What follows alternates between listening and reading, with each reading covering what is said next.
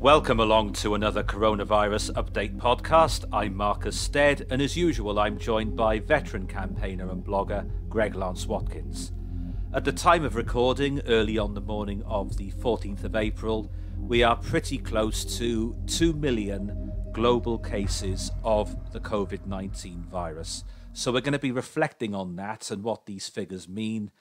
We're also going to be putting into context the situation in European countries such as Spain and Italy and France, where Greg and I both agree that we are not that close in any meaningful sense to restrictions being lifted, and the number of cases and the number of deaths is sadly still very serious indeed.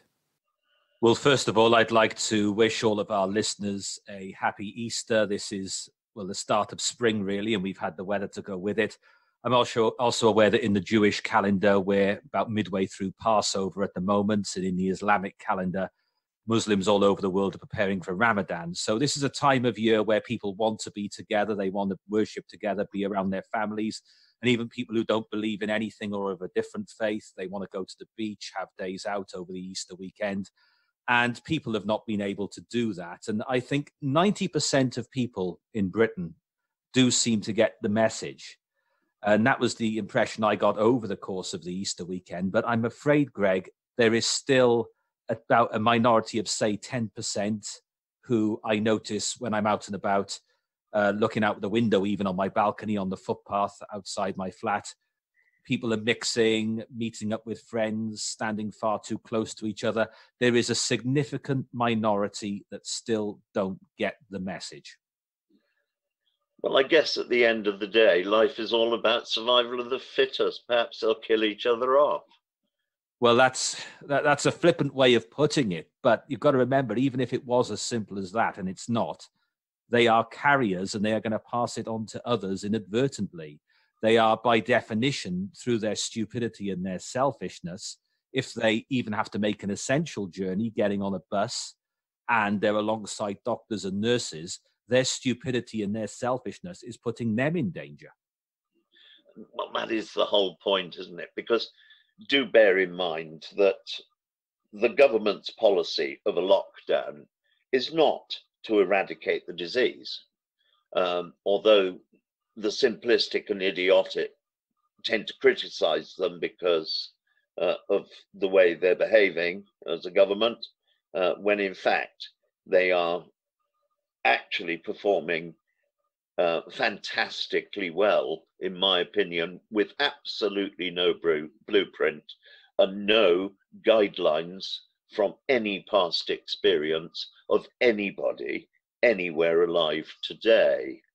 It's all very well scientists prognosticating about what they should do. The scientists don't have any experience of it either. They're frequently quoting models of what happens and in their predictions, when the models are hopelessly wrong because they've got nothing to model it on. And it's worth remembering, as we touched on last week, and again, it's worth reiterating, just how little we actually know about it. Now, take something like the so-called antibody test. By the way, notice how little we've heard about that in the last few days. We don't know, once you've had the virus, does it give you a month, 3 months, 6 months, 12 months immunity, a lifetime's immunity, or no immunity at all? And the other thing to bear in mind, if you are a doctor or a nurse and you have had the virus, that doesn't necessarily mean that you can't still be a carrier if you get on the bus or the train or to go to work at your hospital, or even touching a handrail inside the hospital. You could still be a carrier. So as we discussed in quite some depth last week, the value of these antibody tests, I think, has been massively overstated. But one of the big stories we've seen in the news in the last 24 hours has been the situation in Spain, where I haven't seen this particularly well reported anywhere. There's been a so-called easing of lockdown restrictions, but what's actually happened here, as far as I can tell, is that the definition of what constitutes a key worker has been changed. And by that I mean who will be allowed to open from today, the 14th of April, are things like children's clothes shops, shops that sell stationery, and some construction projects will be allowed to continue, but home improvements will not be allowed to resume.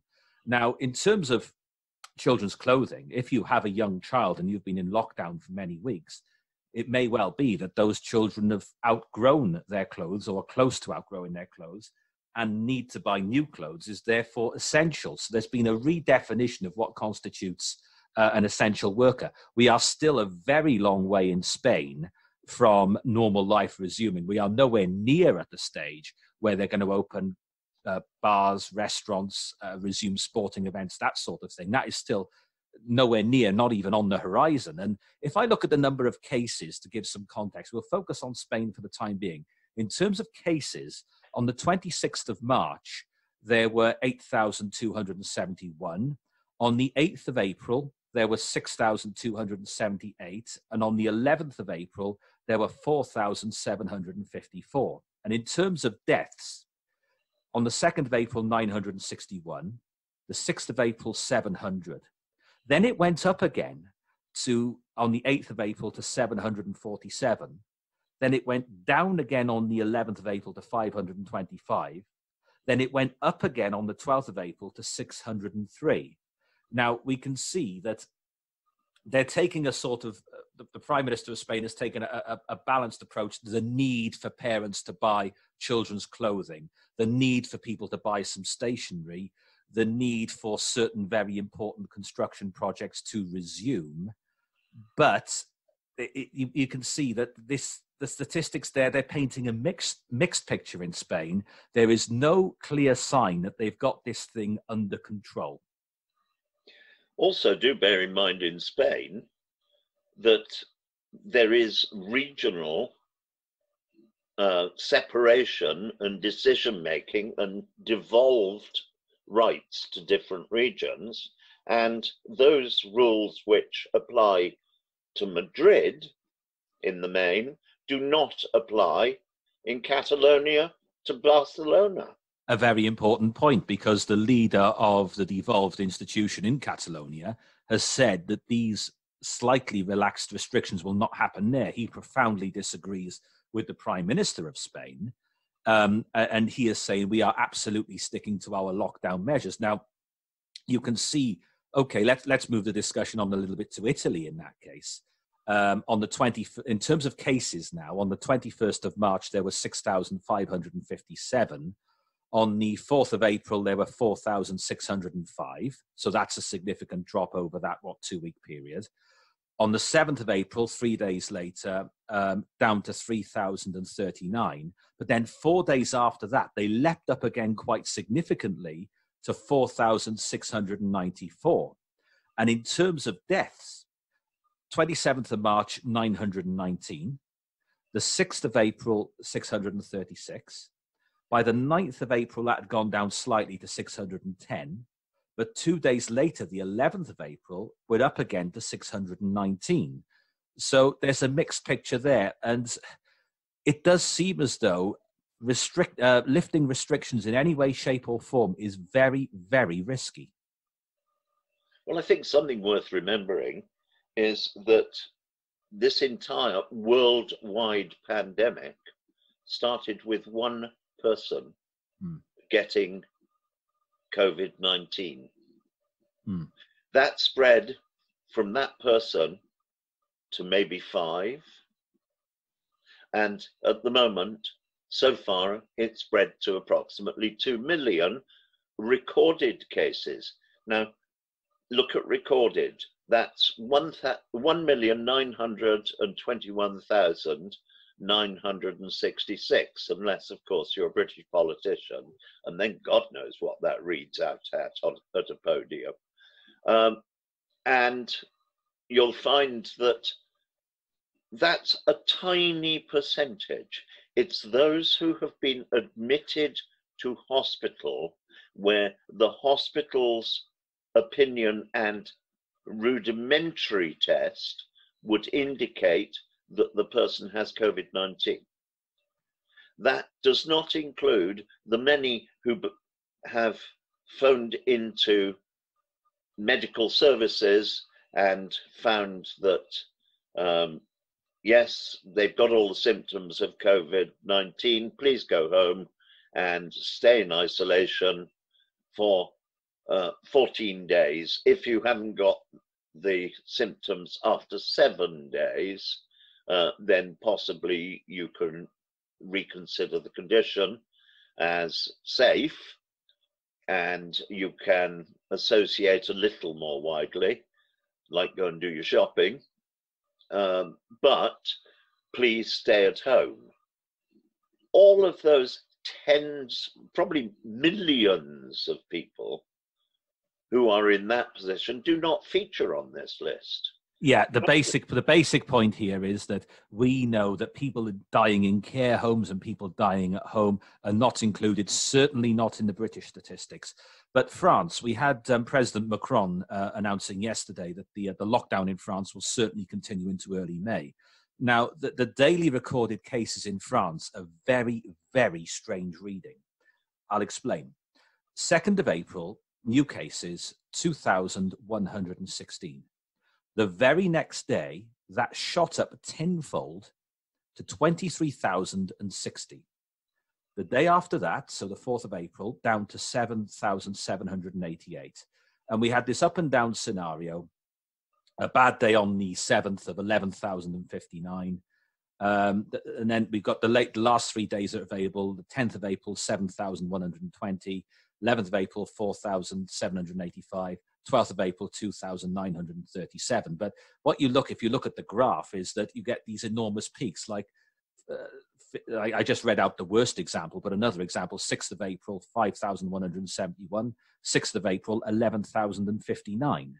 So you get these sort of weird peaks now and again. Now, in terms of the death toll in France, their worst day was on the 7th of April, 1,417. That then dropped the day after that, the 8th of April, to 541. That then shot up again the day after that to 1,341. And we've had 3 days of decline in the period since. So in France, you get sort of a few days, then you get an enormous spike.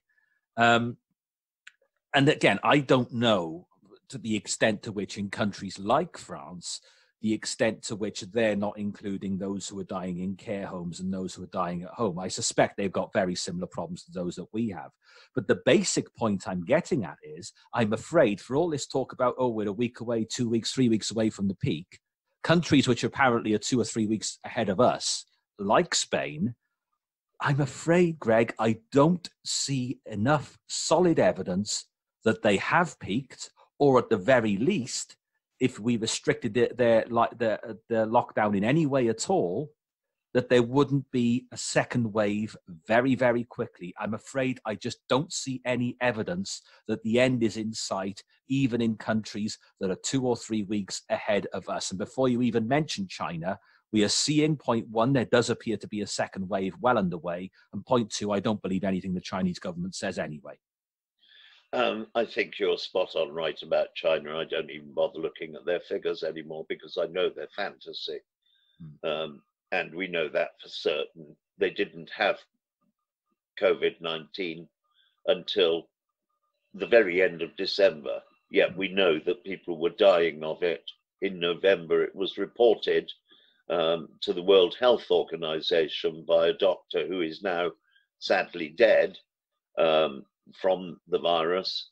It was reported, I'm not sure if it was the end of November or the beginning of December, and he got into tremendously hot water with the Chinese authorities for daring to tell the truth. We have much the same problem in areas in Britain where, for instance, the Regional Assembly in Wales more or less issued an edict to the press that they are not allowed to interview anyone from the health service without telling that person that they're not allowed to be interviewed or give an interview to the press. Can I be more specific there? Because this is so important, what you've just said. I'll let you back in a sec, but this is so important. This is a story that came out on Bank Holiday Monday, and it was only reported on the Penarth news site run by David Morris-Jones, the He was actually the editor of BBC Wales Today in the 1980s. He then moved, he spent a period working for TBS Television in the south of England, the old ITV franchise. He runs this very good hyperlocal news website. And the first paragraph, he's the only person reporting this, the first paragraph reads, the Welsh Labour government has issued what it calls media guidelines instructing all journalists that they must, in inverted commas, inform NHS Wales staff that they are not allowed to give, inverted commas again, unauthorised interviews. Now, this is, two paragraphs on, David writes, the Labour guidelines appear to be designed to echo restrictions on whistleblowers imposed by the communist governments in China and North Korea. And I think he's hit the nails on the head there. And in the next paragraph, he's used the word censorship, which is exactly what it is. The Welsh Government is trying to bully journalists in Wales into not reporting the failings in personal protective equipment and various other failings in the Welsh NHS. And they're also trying to bully journalists in this. They're also trying to bully NHS staff. And in a democracy with a free and open press, that is totally unacceptable. And what is astonishing is this was not reported at BBC Wales, where David worked when it still had some reputation years ago, decades ago, I should say. ITV Wales didn't report it. And what the nearest we have to a Welsh media, Wales Online, the Western Mail, the Echo, they didn't report it. It's been left to a hyperlocal news blogger of 80 years of age is the only person reporting this. And I think that is an absolute disgrace.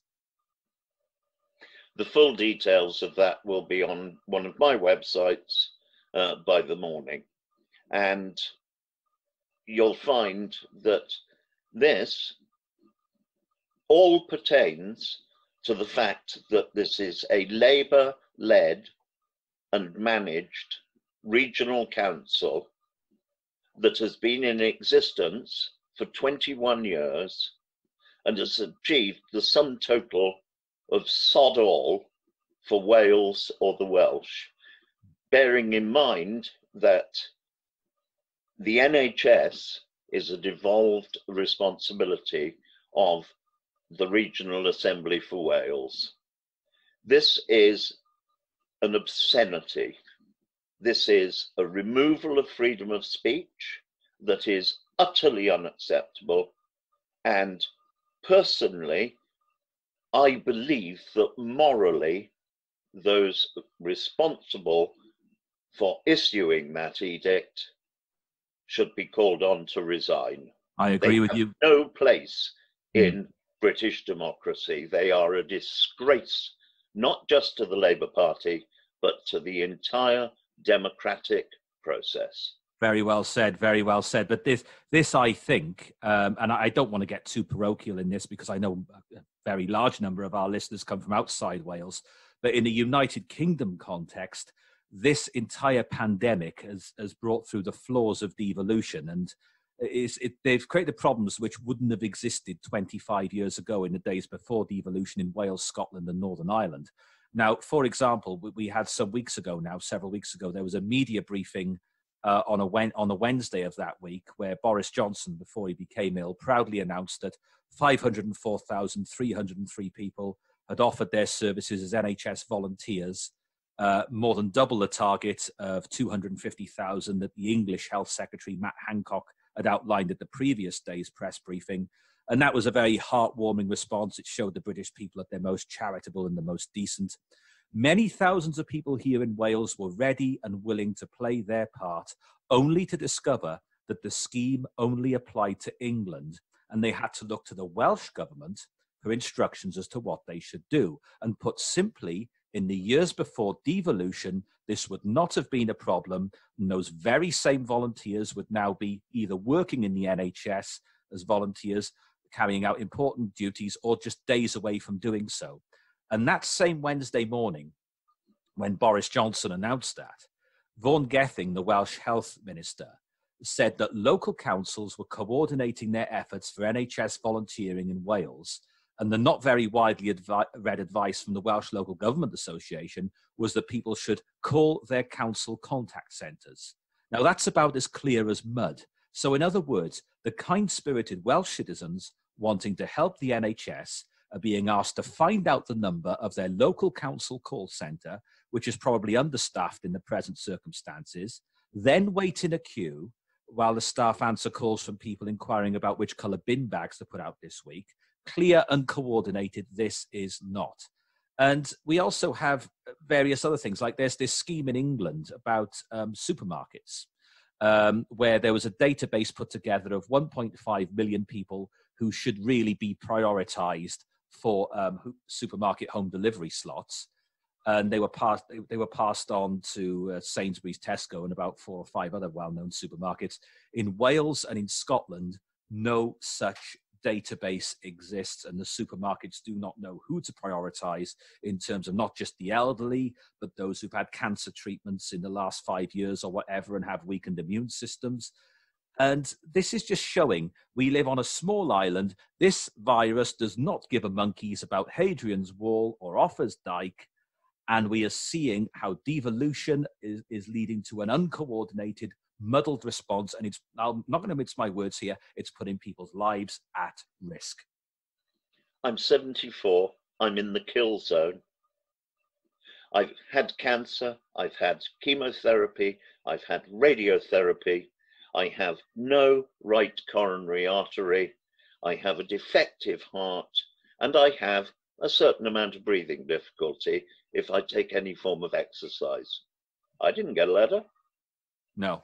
And you are the Welsh Health Service. Yeah, you are just over the border from Wales. And you're sort of, well, you tell us, come on, what do you come under for certain things? You've got a certain amount of choice, haven't you? I did live in Chepstow. I came under the Royal Gwent Hospital from the point of view of the health service. And I might add that the Royal Gwent Hospital, they announced that under management of the Regional Assembly in Cardiff, the NHS Royal Gwent Hospital A&E department, over 50% of their staff now have been tested and have the COVID-19 virus. Yes.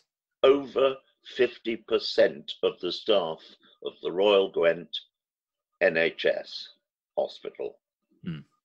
Now, I have had excellent service, mainly because I have gone out of my way to bully and cajole to make damn sure I did, using both the media and my MP to make sure that they didn't manage to kill me so far. And I note that having had chemo and radiotherapy at Velindre Hospital, which is North Cardiff, some 40 miles from where I live, and having had to travel there every single day, drive there and drive back while I was having the treatment, they lost their first nurse to COVID-19 the day before yesterday. And my thoughts are with her family and with her colleagues. Yeah, I echo that completely. I'm a great admirer of Velindre Hospital myself. I've done fundraising stuff for them in the past. I've got a tremendous respect. I know how well they looked after you, and I know how well they looked after, I think, of 2 people in particular who sadly didn't make it. But even when it was clear they weren't going to make it, Velindre really went out of their way to make things as comfortable and as peaceful as possible for them when things were really not looking well, good. I've been very fortunate. I've had my treatment overseen by Velindre's consultants since the beginning of the 2000s. I, in fact, presented the first time with cancer in 1997, and I'm still here annoying people, so what the hell? Yeah. I shall aim to continue to do it long after COVID-19 has stopped being a completely unknown, ununderstood threat. I'm not saying that it will have stopped. There is every reason to believe that it could continue. Now, this is where year in, year out. This is important. This is very, very important. And as we conclude this podcast, therefore, I would say, based on what I said a few moments ago about the figures we're getting out of Spain, Italy, France, and I could have gone on for much longer, by the way, but it is clear, I'm afraid, folks, that all this narrative that's been in the mainstream media the last few days, that the end is in sight in some sort of way and lockdown restrictions will come to an end, I'm afraid I just don't see it. There is not much evidence that we've got this thing under control. We know so little about how the virus works. I don't know about you, but it does seem clear to me that we're going to be living under these very unusual circumstances for some considerable time to come. And by that, I certainly mean more than a few weeks. I think something that is well worth thinking of here. You have said, in repeating politicians, that we haven't reached the peak yet. The whole point of the lockdown is not to kill off the virus. It is so that we never reach a peak. We spread this disease out over a period of time without a peak by controlling the speed at which the population get the disease. The aim being that instead of having everybody presenting at the front door of their local hospital with COVID-19 in the next 7 days, some 80% of the population, the NHS would be unable to treat them. If 100 people turn up needing for their survival the use of one ventilator, 99 of them will die. Therefore, we don't want a peak. We have a lockdown so that it slows it down, so that only one person presents at a time to be treated on each of the many ventilators that are available through the health service. And to repeat what we've already said in this podcast, and we've said in previous podcasts as well, and that is we simply don't know what level of immunity you get once you've had the virus. And may I go even further? There are other diseases. Malaria is a disease. It's not a virus, but it's a disease which once you've got it, it will give you a bad time for a while, and then it will die away and people will think that they are recovered. No, it has gone to hibernate in the liver and will emerge with no warning at a time in the future. And I've had malaria now for, I suppose, about 35 years. I had it in Africa. The last time I was in a malarial area was South America in the end of the 1970s. And I still get repeats of malaria. They're less frequent and they're less severe. But take another example, which is a virus, herpes.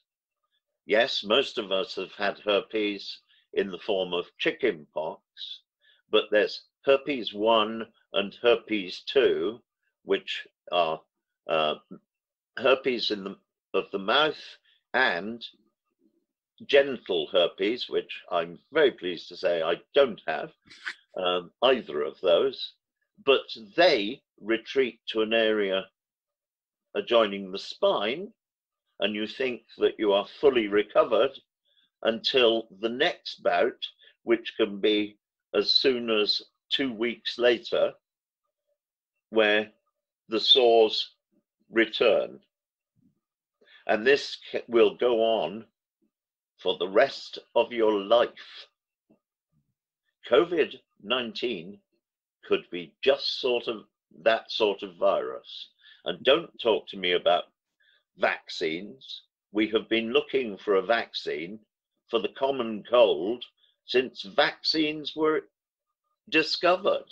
Yeah, and even if a vaccine is discovered for this, we're talking a good year, 18 months. And I tell you another thing, and this is where I want this discussion to go next, is that you can guarantee as soon as a vaccine is created, or even looks like they're coming close, we will have conspiracy theorists on social media putting up tweets and posters on Facebook and videos to YouTube and here, there, and everywhere, that this is some sort of new world order trying to take us over, and David Icke will be on the case. It'd be the same sort of people. Peter Hitchens already is. Well, yeah, Peter Hitchens is just about, how can I put this? He acknowledged that it exists. And if you look at the stuff Peter Hitchens was writing weeks ago, it's now looking absolutely absurd when he was, well, look, my answer to Peter Hitchens is very, very simple. You go and ask any nurse or doctor in Lombardy if what they have seen in the last 2 or 3 weeks is a typical late March, early April day in their hospital. The answer is very obviously no. And by the way, whilst I'm on the subject of that, can I say a very well done to a superb piece of television I saw the other day, a half-hour documentary, Into the Red Zone, part of the Into the Red Zone series on Sky. Stuart Ramsey, who is one of the best foreign affairs reporters in the world, that half hour he did from Italy, exposing what life is really like in northern Italy now, in the hospitals, in the streets, in business and everything else, was an absolutely superb piece of television. He deserves huge credit. But going back to where I was a second ago on social media, I'm getting really fed up with two things now. One is people use the old saying from World War II, careless talk costs lives, and be like dad, keep mum, and these walls have ears. Those famous posters we've all seen. The modern day equivalent is careless talk on social media. I am sick to death of seeing conspiracy theories saying various things, whether it's 5G phone masts are causing this, or it's just another strain of flu is the other one. That is annoying me. And the other thing that's getting me, which I'm deliberately ignoring, is the sheer amount of spite and hate from the sort of Corbynista wing of the left, if you like. And that's taken various forms in the last week. And the one in the last 24 hours, now that Boris Johnson is showing signs of recovery and was able to do a short video message, oh, this is all a bit convenient, isn't it? When I had the virus or when I was in hospital, it knocked me out for several weeks. Well, the whole point, well, one thing we do know about this virus is that it affects people to varying degrees, and the recovery period varies enormously as well. And they're trying to make out that the whole Boris Johnson thing was some kind of conspiracy. Now, all I would say to that is it was blatantly obvious in the week leading up to Boris Johnson's hospitalization. He was posting daily videos. He was looking more and more ill by the day. Of that, there is no doubt. And for this to be a conspiracy, you'd need... hang on, let me just finish. I'll let you back in. You need various people in St. Thomas's Hospital. Every single member of staff would have to comply with this conspiracy. And what we've actually seen is excellent doctors and nurses helping Boris Johnson back to health in a short space of time. And they deserve credit for what they've done for him and what they've done for many, many others. And I think people peddling these conspiracies are an absolute disgrace. I'll let you back in. Marcus, apologising for interrupting, but you really ought to get the facts on that. It was Cambridge Analytica and the Russians who invested with the Tories in a great deal of research to work out a program of how to generate all the symptoms without any of the danger. Yeah, well, this is the sort of crap we've been reading on social media, and it's dangerous nonsense. Of course it is, but that was actually a comment made by somebody who I really think, for the sake of their future peace of mind, not their credibility because they have none, a left-wing commentator made that comment. I saw somebody who was employed as a presenter on BBC Radio Cymru retweeted a comment along those same lines. This is how absurd this is now becoming. And I'm just sick to death of it. I think people, look, be very, very careful what you put on social media. We do not need misinformation or dangerous lies at the moment. So please tread very carefully. I like to end, as I always do, on a positive note. Now, we try and stay cheerful and stay happy and enjoy life as best we can within the restrictions. We've been fairly fortunate this last week in that we've had mostly good weather, though we've had 2 of the last 3 days we've had high winds. And in fact, right now I can hear winds, as I live in a waterfront flat, winds against the window here whistling. Though the Easter weekend was mostly pleasant. How have you been keeping yourself amused and entertained over the course of the last week? Well, this evening, there's nothing entertaining about it at all. We're back down to we're back down to 5 degrees at the moment. And that will probably drop another 1 or 2 degrees during the next 2 to 3 hours before it starts warming up again. This is all due to, I'm convinced, Greta Thunberg, all her fault without a doubt. This is the global warming that she has promised us all, and it just isn't happening.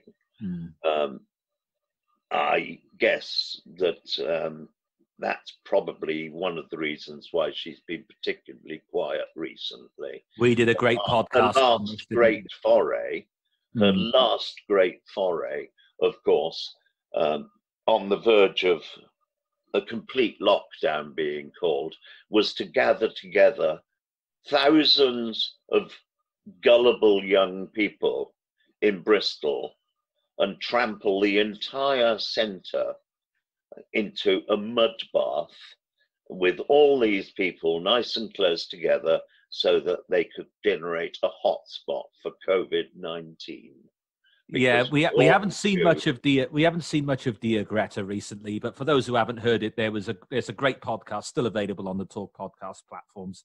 Whether you listen via the website, via iTunes, via Spotify, however you listen to these podcasts, there's a great podcast where Greg and I completely debunk the theory of man-made climate change using data and sensible evidence and everything else. But what is interesting, you mentioned Greta Thunberg. You remember just a matter of months ago, Greta Thunberg was everywhere. We were always debating Brexit. We were always debating VAR. The annoying people were the wokes who were everywhere all the time. Everything was transphobic and LGBTQ plus, QRSTUV plus phobic. All of that seems to have gone completely on the back burner now. I did prefer it in the days where we debated Brexit and VAR all the time.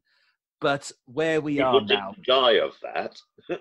No, exactly. People didn't die of that. And it just seems as though all sorts of things have gone on the back burner, including the disappearance of Greta Thunberg. So that is something. But what have you been doing with your time? You've been out enjoying the sunshine. You were telling us last week about your garden. What progress have you made? I made a lot of progress. And part of the lockdown that I've found really irksome has been the fact that garden centres are closed. Now, this is just the time of year when I would be picking up trays of seedlings for my vegetable garden. And I would be planting another round of potatoes and this year it's more important that I do, because I don't want to go out shopping as much. And there is likely to be a greater call on decent fresh vegetables, etc., because travel will be reduced. There will be problems with picking many of these crops because labour will not be able to gather together in big numbers to actually lift the crops at harvest. And I want my garden to have lots of vegetables. I've got quite a sizable vegetable garden for the two of us. My favourite potato story was the great football manager Brian Clough, who was managing Nottingham Forest, and he's originally from Middlesbrough. And this was years and years ago now. Well, he's been dead 15 years now, but he was a story, must have been the late 80s, early 1990s, where he gave his players a few days off. And one of his players, he overheard him mention, he said, "Oh, I got a few days off. I think I'll go and see my family in Middlesbrough." Brian Clough said, "Young man, you're going to go to Middlesbrough, you say?" "Well, I'm from there." He said, "Listen, I need you to do me a favour. Call in at this address." And he wrote the address on there. And he said, this person's got a package for you, and it's for me, and bring it back with you when you come back." And this player went to this address in Middlesbrough, knocked on a fairly unassuming front door, and somebody answered the door. They said, "I understand you've got a package for Brian Clough." And he said, "Oh, yeah." It was an absolutely enormous sack of potatoes. And he carried it to this car, and then a few days later, he drove back to Nottingham and reported for duty, reported for training. And he said, "Look, boss, I've got this huge sack of potatoes." He said, "Oh, good, young man, let's collect it then." Opened up the boot of the car. There are the potatoes. Brian Clough opened them up, this big sack. He picked out a potato, and he sniffed. He goes, "Oh, smell that. Doesn't that smell wonderful?" "Oh, yeah, it smells good, doesn't it?" And then a really good, fresh potato there. He said, "There we go. You can have one for doing that for me." He gave him one bloody potato. That's a typical Brian Clough story, that. But that's my favourite story of when it comes to potatoes. So you would normally you want to grow your own desperately, but you can't. Well, interestingly, when you say potatoes, there's an old saying of once a potato farmer, always a potato farmer.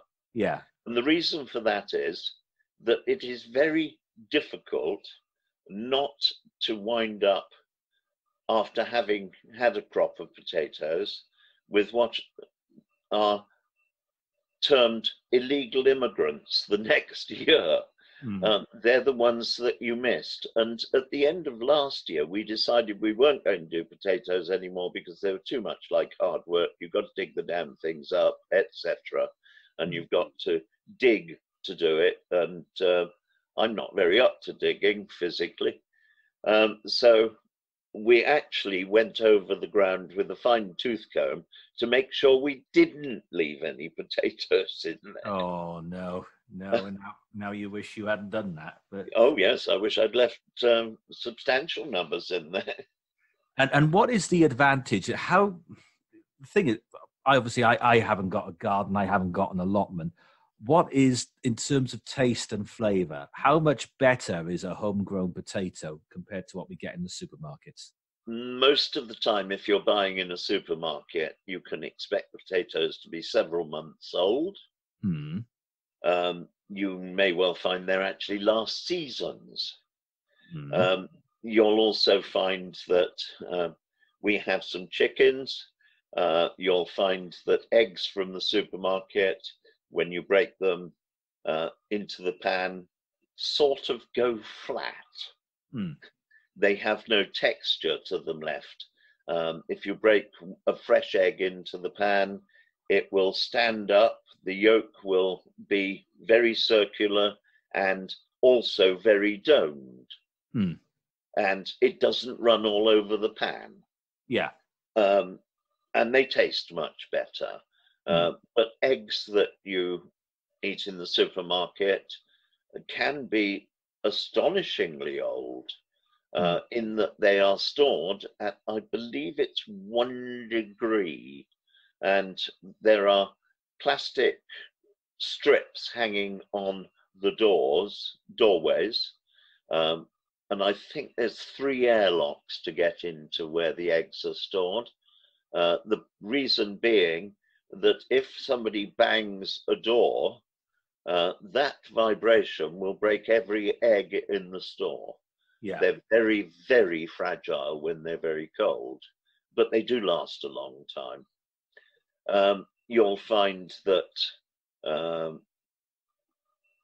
permission is granted by health and safety, food-wise, that you can have up to 1/3 of soft fruit, fresh soft fruit, with mildew when you buy it in a supermarket.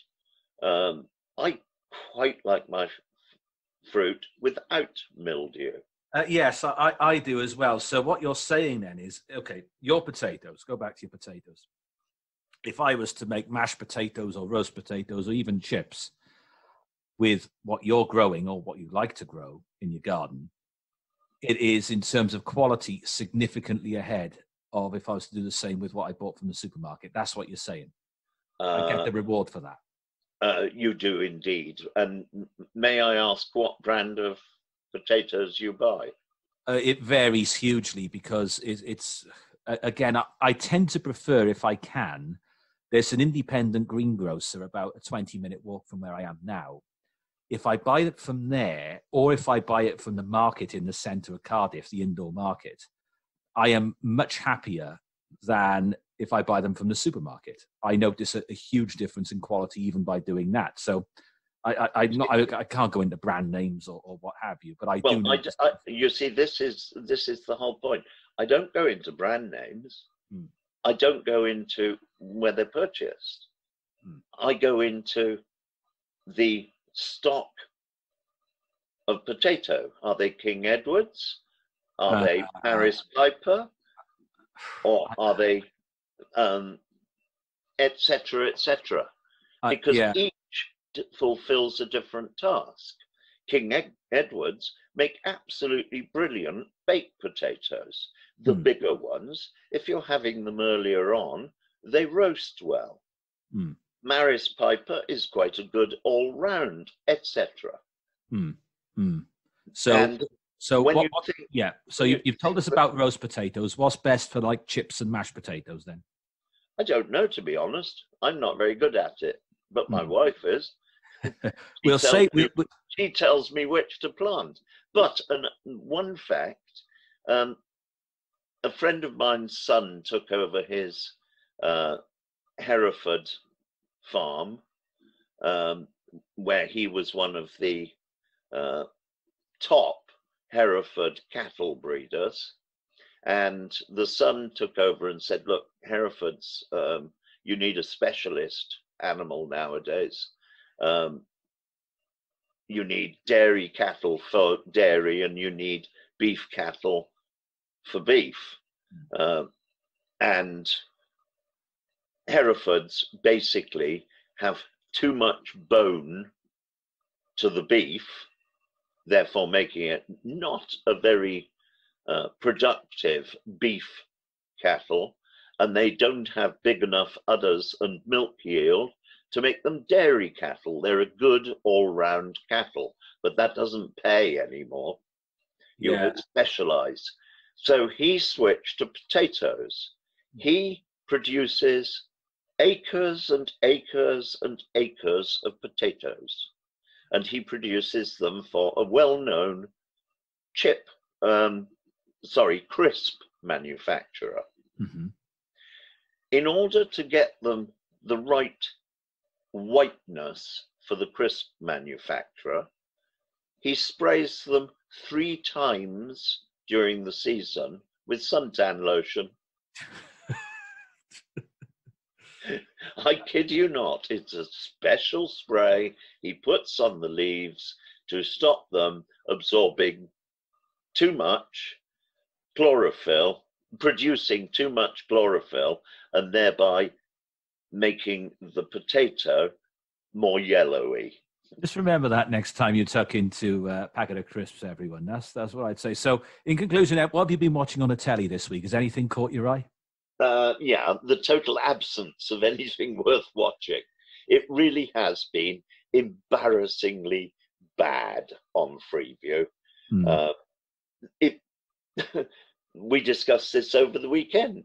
Yesterday, for instance, there was, on Monday, there was Dolly Parton or Dolly Parton, and then there was some Dolly Parton, but there wasn't anything on any other channel. Working 9 to 5, what a way to make a living. Leave living. It to her. Don't give up the day job. and what's the age gap between you and Dolly? 7 days, and I was very annoyed in the biography. They didn't mention that fact. Older or younger? She's older, of course. Yeah. By 7 days. Yeah.